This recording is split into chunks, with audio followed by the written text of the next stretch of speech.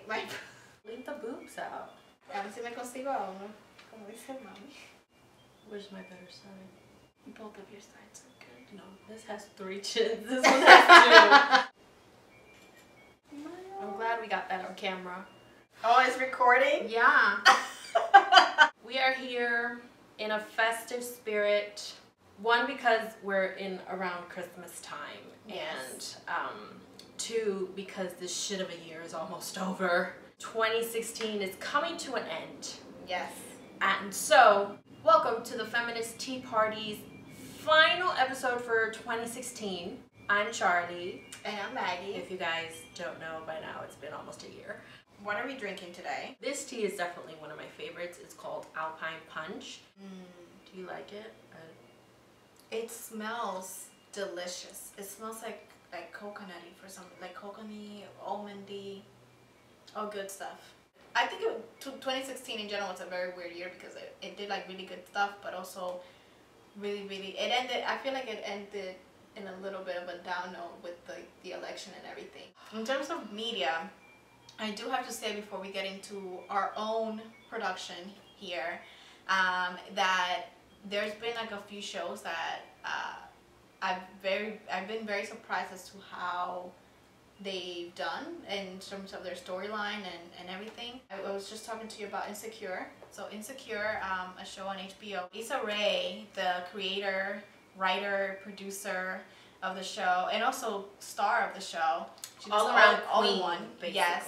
It had really great female to female dynamics. It has a lot of like people of color in the cast, and just I don't know. I thought it was just so genuine, so real. So I really, and it's definitely refreshing too.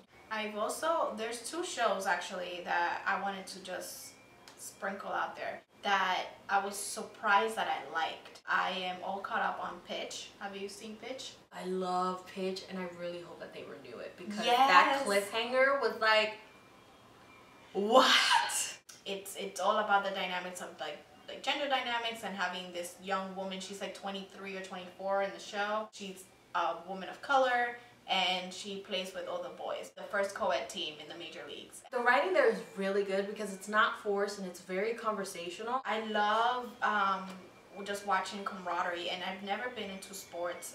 Most of the time I don't know what they're talking about in terms of lingo, but I love it. The other show that I was I don't think you've seen it, but I wrote an article about Supergirl. It was one of those shows where I felt like I had to like it because it is about because it is Supergirl. I was like, well, if you're a feminist, you must like Supergirl. And it's like there's a lot of lack of diversity in the show, but other than that, I feel like female dynamics are really, really great in the show.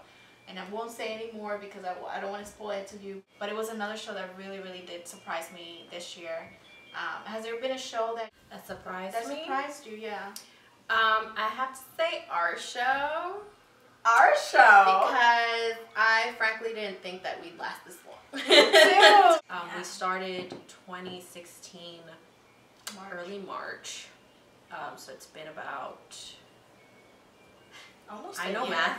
Like, one of my favorite things in terms of doing the show has been processing news, and not just like processing it for myself, but processing it so when we meet, we'll talk about it, we'll catch up, we'll decide, is this a good thing to talk about on the show? We talked about this stuff anyway, but it's interesting to have our banter and conversations online for people to like see them. Our last episode, if you guys haven't seen it, it's all like most of our bloopers from that was my favorite episode. Yeah, is that your favorite? Another one of my favorites has been the Witches episode because of course. We shot 3 episodes, and I think in 1.5 days. We were exhausted by the end, but we mustered through, and we did 3 I know you different... wanted to cry. I love that you say that's one of your favorites, but it's one of the most difficult times shooting. I'm very happy that people have been watching.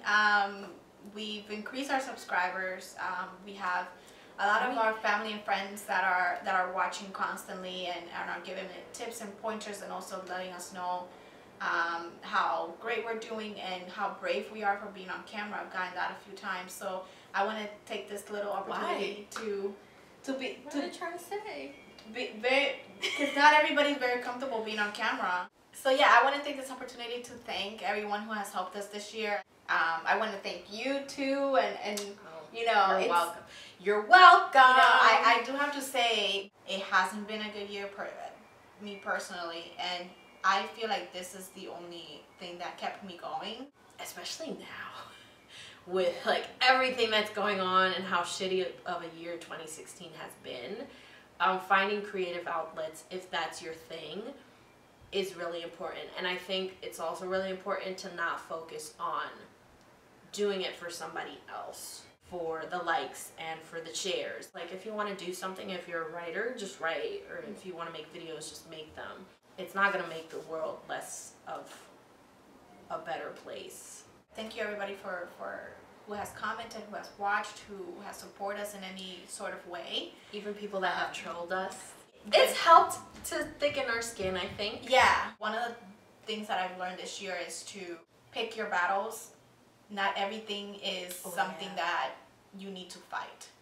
You know, need to respond to. That you need to respond to. I have like 4 gray hairs that won't go away. I think it's just this year. I think it's this year and the stress. Like being a feminist on the internet, gray hair. Yes, that's what it is. That exactly. Sounds pretty accurate, actually. And speaking of doing creative things. Yeah, if you guys can notice, it's gotten pretty dark since we started. We are shutting the lights off on one project. Well, putting it on a bit of a hiatus. So we can light up some other projects that are going on. We added more light because it's 4 o'clock and it's so fucking dark. So we wanted to like explore other creative outlets. It's not all about the pretty faces, you know. We actually do other creative things, and part of it. We actually have a blog, and you're going to talk a little bit about it. But just a disclaimer, it's not that we are not going to be friends anymore or anything like that. There's so much drama behind the scenes, you guys know. I wanted to do an interview show with some of my favorite female friends about themselves, their lives, and also a cause or a particular topic that they have an interest in. And it's going to be called Mixing It Up with Maggie. And I am definitely going to... Yeah, some like cocktails instead of tea. So it's gonna be a little different, but definitely watch out for that. It will be coming in early 2017. You know what's really great? Yes. Now that it's on camera, you have to do it. We are going on a bit of feminist tea party hiatus. There might be some other videos coming out on this channel. Definitely keep an eye out for the blog that Maggie was talking about. That's where this really all started. If you would like to contribute, if you have something to say about feminism and you want to write about it and you don't particularly want to make a whole blog, you can come to us. We're going to be opening submissions in early 2017 as well, especially with this incoming year coming on. We all know. We know who. You know who. We have our own you know who now. I know. That's terrible. We want to wish everyone happy holidays, you know, whether you celebrated Christmas or Kwanzaa or Hanukkah, or maybe your holiday hasn't come up yet because it is still, yes? Look, we're having way too much fun. Happy 2017, you guys, and I really, really, really, really hope that it's a better one for all of us. Yes. And let intersectional feminism reign. Woohoo. No DAPL. Woohoo. More people of color in movies and Woohoo. TV.